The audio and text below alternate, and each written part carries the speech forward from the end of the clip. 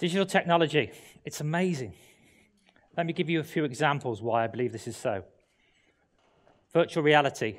It's been around for quite a few years, since about the 60s, but it's now being used in anger because of the affordability of headsets and the advancements in software.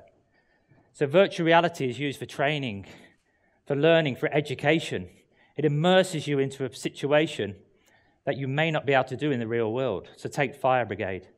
You can put them inside a burning building with no harm. So virtual reality is really flexible as you move to learn people and create these skills. Augmented reality. In the medical industry, it is advancing science. So you've got scientists, you've got doctors, you've got surgeons that now can overlay the internal workings of the body on the outside. So they know where to make that first incision. Doctors can work on diagnostics, understanding the body better. Couple that with AI, and then you've got something that can work out, understand different diseases, understand different remedies. And AI goes even further. AI can look at our environment, our weather patterns, what is influencing this world, and work out solutions. And then you've got currency. How do we deal with things on a day-to-day basis? How do we make it secure? Not many people carry money around now. It's all done electronically. Let me give you some other reasons why I think digital technology is so great. I've been working in it for the last 15 years, so I must be doing something about it. I built facilities. I've allowed engineers and designers to create the iconic vehicles that are out on the road. I've worked with students, PhD students, and mentored them in digital technology.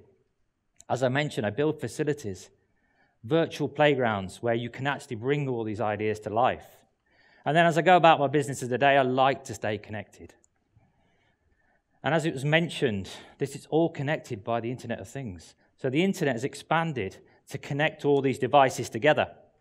You've got your fridge, you've got your coffee machine, you've got your home heating, you've even got your doorbell. They're all connected through the Internet of Things. And then they're controlled by this little miracle in your pocket, this smartphone. Organizes your life, your work diary, your social life, your health and fitness. It even orders your food. But there's a downside. There's always a downside to everything that we do. We spend a lot of time looking at screens, interacting. You've seen these people walking down the road. I'm one of them myself. And you're just looking at a phone and you think, well, am I going to move out of the way or am I not? Let them walk into me. It's a different way of interacting with data in the world. We've also got that frustration. So we've all opened up a computer and then all of a sudden the wheel of death comes on. And you're thinking, what do I do? Let's press a few more buttons. Then your computer is thinking, I've got to catch up. And then if you're really, really lucky, you get a blue screen. It's a nice color, but it means something really bad has happened. So the frustration is born out of not understanding, but also that the technology is not intuitive to how we believe things should work. So we get frustrated. We also get fearful. Now, there was a survey a couple of years back that said half of the UK public were frightened of the future. What's it going to be? Robots are going to take over. AI is going to be so intelligent, we're going to be surplus to requirements. Scary thing. But it's not down to the understanding. It's down to how we understand how the technology is evolving. Fear only comes from something you don't know. You don't want to go around the corner because you don't know what's around there.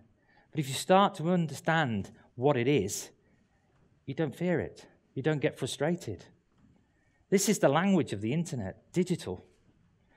You look at that and go, what's that all mean? Now, there are probably people in the room that say, I know what that means. I understand it. And they're coders. They live in this world and write this language. But also AI writes the language. So again, it's one of those worrying factors. What is happening? But if you go to a different country, there's a language barrier. You can't understand what the people are saying to you, and they can't understand you. You just speak louder. But that interaction, over time, you get to understand each other. And the language doesn't matter. There's interactions, there's gestures, and they get the message.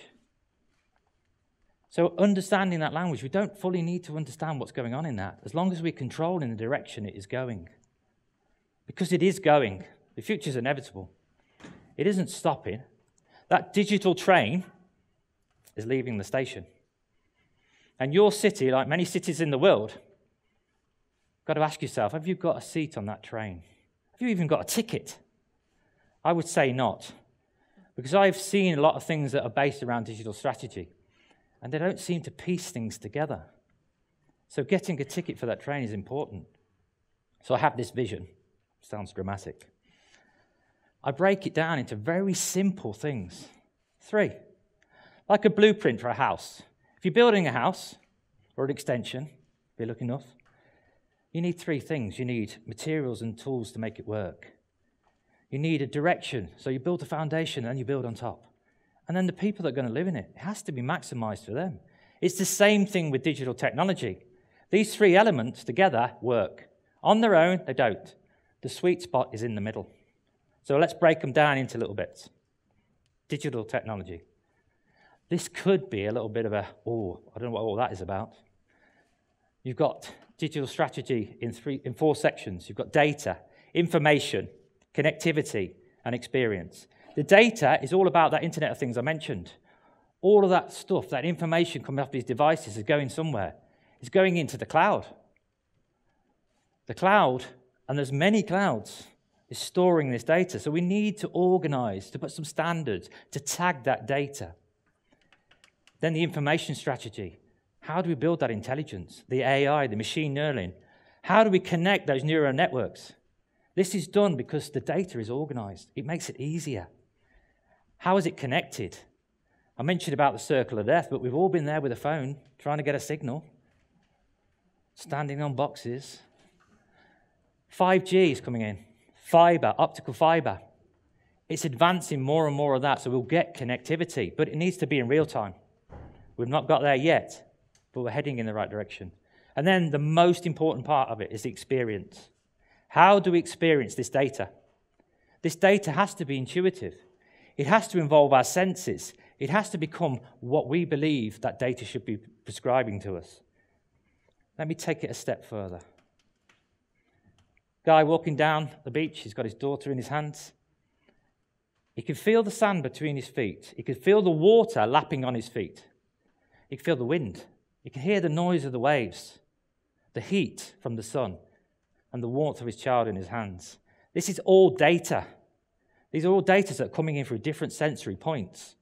That data is transferring to the brain. The brain then does the intelligent bits. It works out. It pulls back memories. It understands what's going on around it. And then it builds a picture of what this guy is experiencing. It's the same thing with digital technology. We take the data, we give it intelligence, we create the experience, and then it's intuitive to how we live our lives. Because what we don't want is to lose our identity with things like this, where interactions are digital and not human. Because we need to be in tune with the future, and then we wouldn't fear it. Artificial intelligent robotics should enhance our lives, because we are very complex people. We heard some talks this morning about the different challenges we have as people, emotions, and a lot of digital technology is being linked to well-being and mental health. But that's because you're bombarded with data, with information. That's because you're taken down a different route that you're not used to, and your mind is trying to deal with the world around it and all this information. So it has to be in line and intuitive as you go forward, because you're balancing every day. That rope that you're balancing on, with all the things you're doing, needs to be taut. It needs to be safe. It can't be wobbling around. And if you do the correct way of developing digital technology, that will be. But if you do it wrong, it'll shake it all over the place. Let me pull it back to the vision. I've mentioned about the technology and how it interlinks with the people. But the technology needs a direction. It needs a digital ecosystem. So what's that? It's getting all these connections. It's getting that 5G, that fiber, bringing all these things together, understanding how that data works, but building as a plan. Your city has a plan, has a direction, connects all these different bits together, and your city gets investment. Investors like certainty. They like a little bit of risk, but digital is risk because we still don't know everything about it. But if you get investment, then your city will grow. in line with that digital technology. And when you get investment, that means people come, skills, talent. And with skills and talent, you get more creativity, more hands. You've started that wave. You've got investment, you've got a plan. The people are engaged, and you've got more creativity. And then one of the most beautiful things about digital technology is it allows you to use your imagination. Now, you remember when you were young? In my case, I have to really judge my memory. But as you ran around the playground, there was nothing stopping you, was there? Your imagination was putting everything in front of you. Digital technology allows you to bring that imagination back. It takes away those barriers, those physical barriers that may stop you. It gives you another way of looking at the world, but it sparks your imagination. And that's the beauty of digital technology. So I've talked about a direction, the technology, how they interlink, and the touch points with people. But then there's the difficult part, us. Your city, like many cities in the world, people. What I'd like to do is take a look in the mirror. Each and every one of you, wherever you are in the world, take a look at yourself and tell yourself, honestly, how do you portray the city that you live in? Does it have a negative narrative? You say, I don't go down there anymore. Oh, I wouldn't be seen there. I wouldn't be seen there because of this. Is this picture that you're painting tagging your city? Is there people that don't even visit the city saying, I don't go there because I've heard this about it, and it's not a place I want to go? So we've got to play a part. We've got to get that positivity about the city, because it won't work. The digital strategy doesn't work without that positivity. Do you blame others? Is it everybody else's fault, or is it everybody else's got to do this? Not you. You can quite easily sit at home watching Strictly Come Dancing. It's a personal favourite. But whilst you're watching it, you should be thinking, well, how can I play my part? We should be organising workshops, working with local authorities, working with the government, working with big industries, small startups, bringing people together, building communities that say, this is how we want to move forward. This is how we want to create that digital ecosystem. Because what I see in this city is a city that's risen before.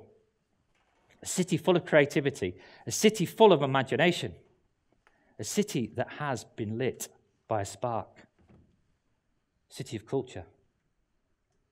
We've been awarded it. You've been awarded it.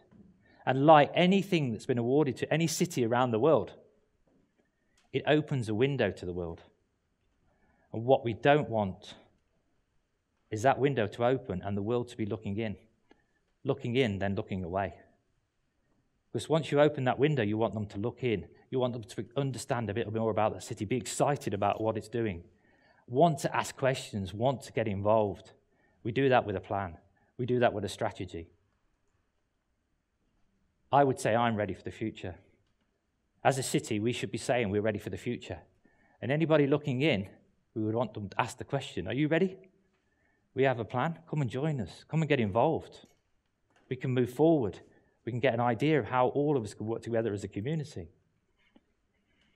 So this is difficult. I'd like to shake everybody's hand, but it could take a while. Around the world as well. It's just a commitment.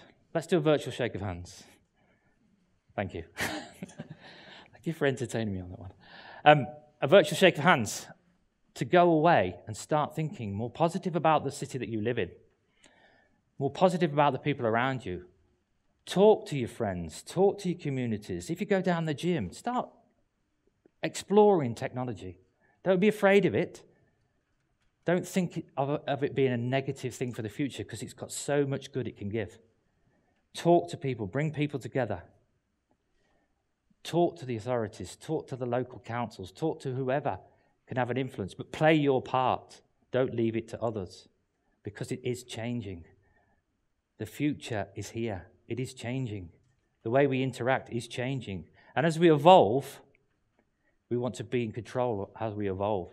Because that digital train, as I mentioned earlier, is not stopping, it's leaving the station. And any city in the world, your city, needs not only to have a ticket, or a seat, he needs to get up and get to the front of that train and start steering it. So once we start steering, we can start to control things. And like many cities in the world, including this one, we're at a crossroads. We fluctuate between stop and go. We've got the industrial age. In the industrial age, we're going, this is the way we do stuff. But that's changed. We can't keep going back to the industrial age. We are now in the digital age. We need to move forward. We need to let go of the past. We need to change. We need to transform. We need to press that button because it's not stopping. We press that button and we work together. We build that creativity, that imagination. We have that blueprint for technology, that ecosystem that we can build. We build it the way we would interact with it. And then we don't need to predict the future. We create it. Thank you.